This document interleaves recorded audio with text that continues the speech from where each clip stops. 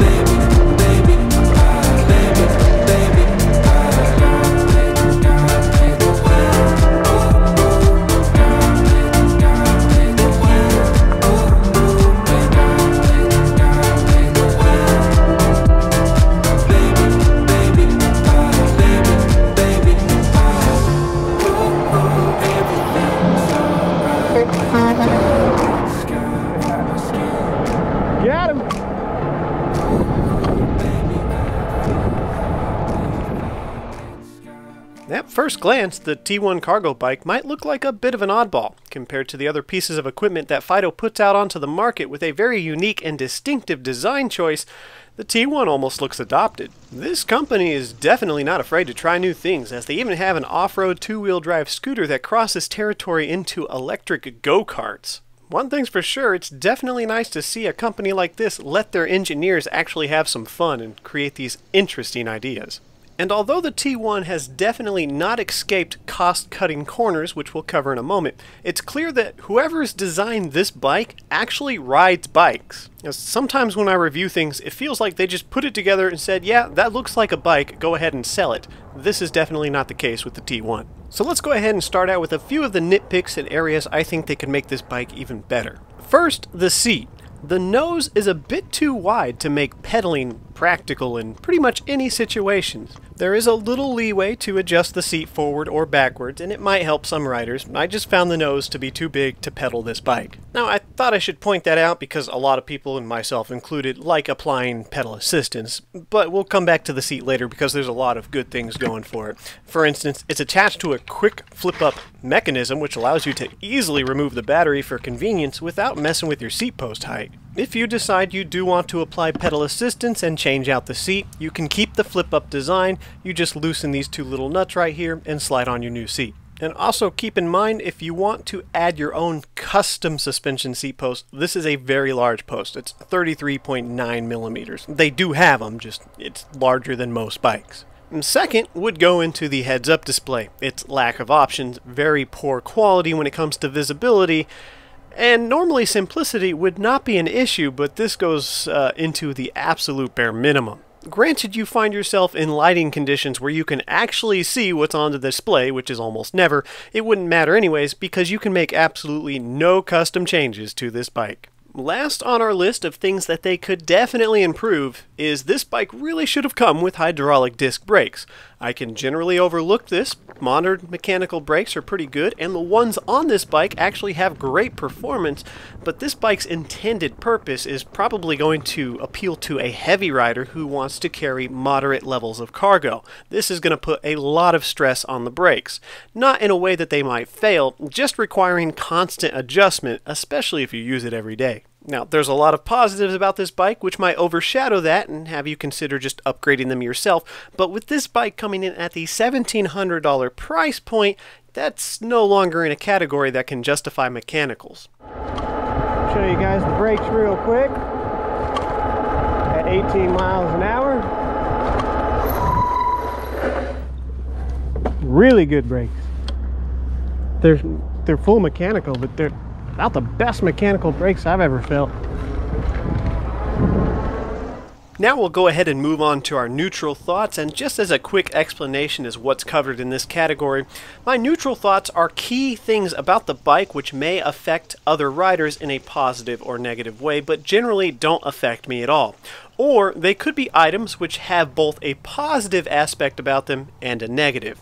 For example, this bike has cruise control, which on almost any other bike would have been in the positive section, except the PID settings in this speed controller make it so that this cruise control is very inefficient. I find anytime I'm on a long, flat stretch of road with the cruise control active, anytime the bike drops below its predetermined speed, it pretty much applies full throttle to jump you back up to that speed, and then it reaches it and shuts off the motor completely.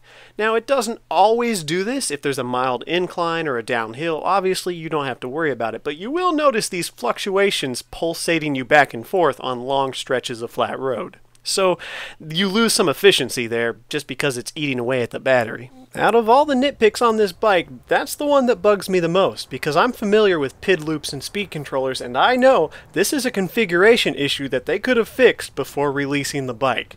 I can't do it myself because I don't have anything to work with on this heads-up display. There's nothing. Second neutral thought, the front rack, which is very sturdy and robust, borderline over-engineered, it's solid steel framework, and this makes it heavy. For its size, really heavy. Nothing deal-breaking, but I assume they just did this to save cost, as an aluminum bike rack would have probably cost more money. However, it would have been a lot lighter.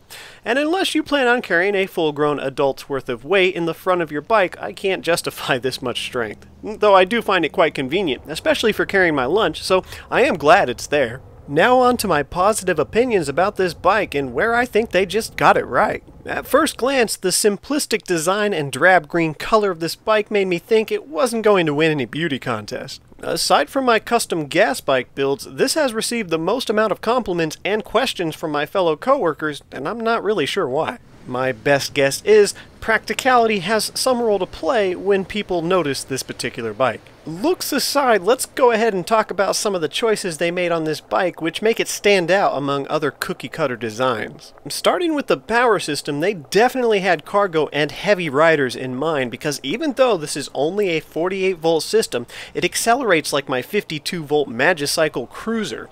Up until now, the Engine Pro was the fastest accelerating fat tire folding bike I had, which would be the closest thing I could relate to this bike.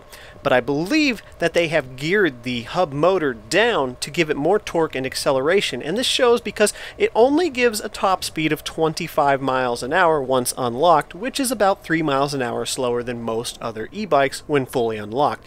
However, it gets there very quickly. This has a lot of pull for a 48-volt e-bike. And just to be clear, even though it's a little slower in the top speed, because this thing is just designed to be a practical hauler, I find that torque to be much more useful than top speed. They've paired the power system up to a 20 amp hour battery, which for consumer e-bikes is pretty big.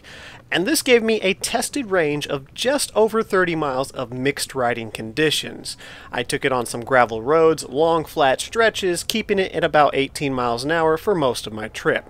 And because we don't pedal this bike due to the seat's complexity, this is throttle only range. Should you decide to upgrade your seat and give it some assistance, expect much more. And despite the heads-up display being a bit lackluster, it does have two good things going for it. There's a USB charging port hidden underneath, which is great for the range you can get on this bike.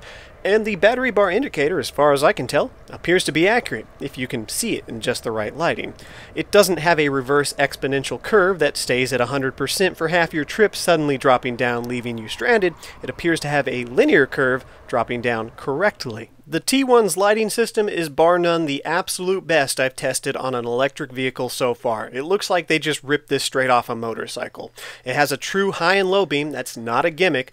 The high beam will shoot quite a ways down the road, well beyond your top speed. You can travel safely in pitch black situations, and the low beam will actually keep you from blinding oncoming motorists because this is a bright light.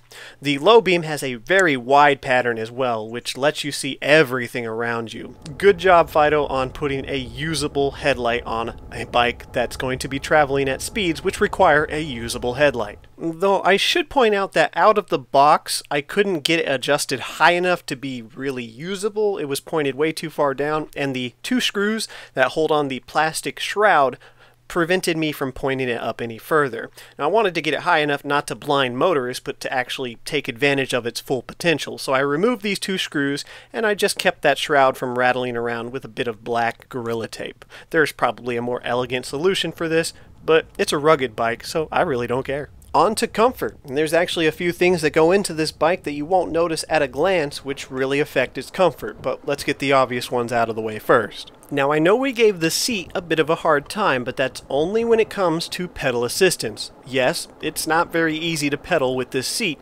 However, if you don't care about pedaling and you just want to treat this like a scooter, well, you're in luck, because this is a very comfortable seat. It has a lot of cushy padding, some nice coiled springs, and it's combined with a suspension seat post right out the box. If you're not going to pedal, there's really no reason to change this out. The suspension seat post is also adjustable for its preload, so if you're a really heavy rider, you can crank down on this quite a bit. It does take a rather large Allen key that I didn't have, so I got a bit creative and made it work. A lot of personal preference goes into handlebars for each rider. Me personally, I'm 6'4", and these have just enough reach to keep me comfortable, I don't feel hunched over, and I have enough support on my shoulders to happily carry my backpack whenever I'm on these long rides. They even went one step above what most companies do with the grips, and they decided not to use the annoying faux leather grips that get hot and rotate. These ones aren't perfect, they will rotate just a little bit under long rides, but they're a lot better than the alternative. The next best option would be lock-on grips, but these are pretty good and I think I'm going to keep them. Now of course you've got the 4-inch fat tires, which do a lot for soaking up the bumps, but in this category there's a lot of fat tire bikes, so it's kind of a given. But I know there's some first-timers who have never ridden a fat tire bike, so you'll be in for a pleasant surprise. With this bike's utility in mind over off-roading capabilities, they decided to use a smooth tread pattern to give better grip on streets, a quieter ride, and a lot smoother. This is a very smooth bike to ride. And the few times I did ride it in wet conditions, I found that this tread pattern did not flick up nearly as much road debris as the alternatives. Which is good because the front fender on this particular bike is smaller than you'll find on most fat tire bikes. However, they decided to use plastic fenders, and kudos, I like plastic fenders over metal. They're just safer in my opinion, they're more reliable, and they don't make as much noise. You do get a little bit of tapping from the chain on the rear fender when you're on really bumpy conditions, but I mean, if you're riding on bumpy conditions, you gotta accept some sacrifices. You could probably do something to fix it, but I didn't find a need to. Hands down, best forks I've tested on an electric bike so far. These are hydraulic, and I think they even have rebound, as I get absolutely no annoying clunks when I'm over rough terrain. Very smooth, and they do a really good job at soaking up those bumps. Now, because I'm not an expert when it comes to bike geometry, this might be hard to visualize, so I'll do my best. The headset angle on this bike helps to complement the forks and make your ride even more comfortable. On some bikes, you may notice under bumpy terrain that the forks really don't do all that much, and that's not always because they're low quality forks. This bike's headset angle is just right to when you hit pretty much any obstacle, the forks are able to engage at their full potential, which is really nice. So that's good engineering right there. Or they just got lucky. But either way, it works. Alright, so it's a cargo bike. Let's talk about that rear rack. Terrible idea.